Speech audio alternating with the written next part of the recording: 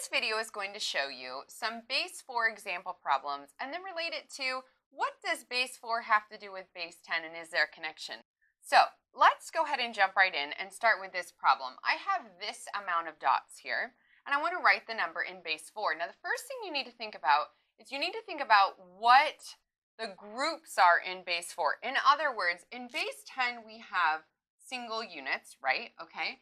And then we have a rod, and a rod is made up of 10 units. In base 4, we don't have a rod made up of 10 anymore. We have a rod made up of 4. So we still have units, and we still have rods, but this time our rods only have 4 in them. And if you're a little bit confused, like how am I getting there, I want you to think about your actual place value chart, but in base 4. Here's where it gets a little crazy, right?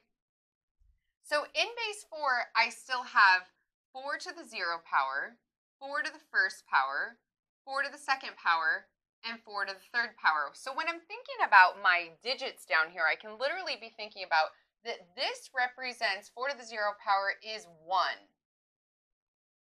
This represents 4 to the first power, which is 4, so groups of 4s. And this represents 4 squared, so groups of 16. And then 4 cubed represent, ready for this, groups of 64. Okay, so this represents our ones place still. This represents our fours place, not our tens place, right? So our fours place. And then we would have, instead of in base 10, I might have a flat, right? And the flat would have 10 rods. I'm not going to draw them all, but you get the picture here, okay? So it's going to have 10 of these. In base 4, it doesn't have 10 anymore. It has 4 groups of 4, which would be 16.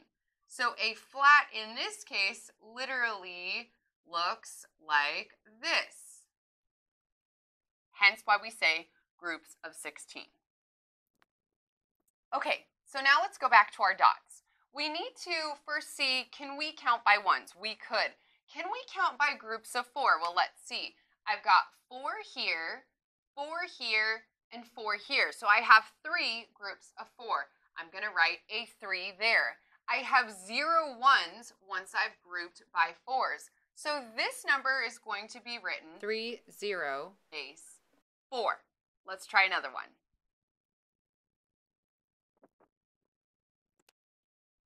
So now I have this amount of dots. So let's take a look again. Again, I can group by ones, but I'm going to see that I'm going to be able to at least make groups of 4. I even noticed that maybe I can make a group of 16. So let me start by 4s first. So I've got 4, 4, 4, 4. Okay, so I can make a group of 16. Then I've got another 4 here and 2 1s. So again, let me write that down. I have one group of 16, so I'm going to put a 1 there. I have one group of 4, I'm going to put a 1 there, and then I have 2 1s. Again, this number would be 1, 1, 2, base 4. Now how about the questions that ask you to give the number that comes before 10 base 4? The easiest way to do this, in my opinion, is to draw out your dots. So I'm going to go ahead and first of all, I need to think about how many groups of what is this? So I'm going to go ahead and put it over here on my little base 4 place value, and I see that I have 0 1s in one group of 4. So I'm going to go ahead and draw 4 dots. Now, if I go ahead and take 1 away, I can see that I only have 3 units. Again, I can put a 3 underneath my 1s here, and I know that this is 3 base 4. Let's try another one. Let's think about what's the number that comes before 1, 1, 2 base 4. So we just kind of looked at these dots. Let's go ahead and take it apart. If I go ahead and again, I'm going to think of this as one group of 16, one group of 4, and 2 1s. I'm going to go ahead and draw that. Now I have one group of 16, one group of 4, 2 1s. If I get rid of 1, now let's see what I can group. I can still group my group of 16. I can still group my group of 4. So I'm actually going to have one group of 16, one group of 4, and 1, 1. So 1, 1, 1, base 4. What if I wanted to think of the number that comes after this? Let's plug it into our place value chart. So again, I have 3 ones, 2 groups of 4. I'm going to draw that. So I have 2 groups of 4.